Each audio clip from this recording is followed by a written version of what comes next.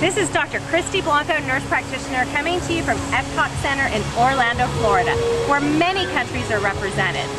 One of the things that all these countries have in common, everybody's got to go to the bathroom. So the big question today, do I sit on a public toilet or not?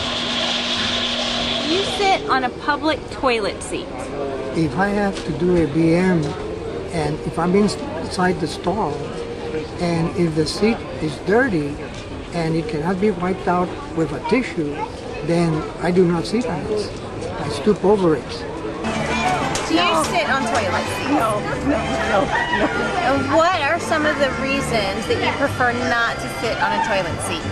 Because somebody else but is there, sit down and it grosses me out. So you feel as if it has germs or it's dirty?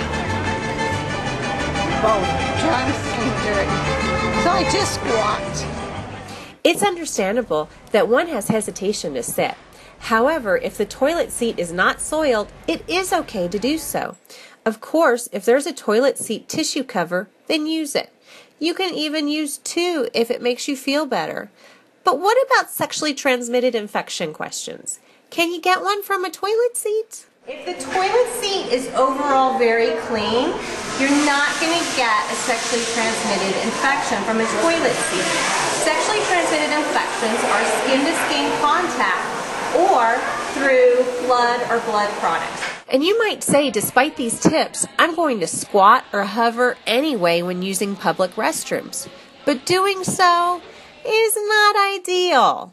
It's a great exercise for the quadriceps, however, it tightens all the muscles in the pelvic floor and does not allow us to release our urine in a nice, relaxed state.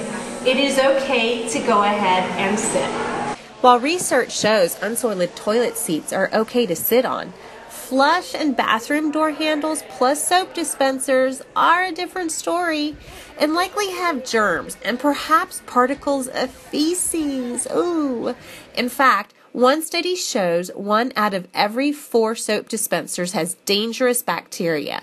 That's why you should always wash your hands 20 to 30 seconds after using any bathroom.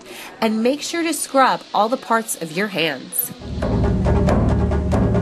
So bottom line, whether you're in China, France, or America, if the toilet seat is not soiled, it's okay to sit.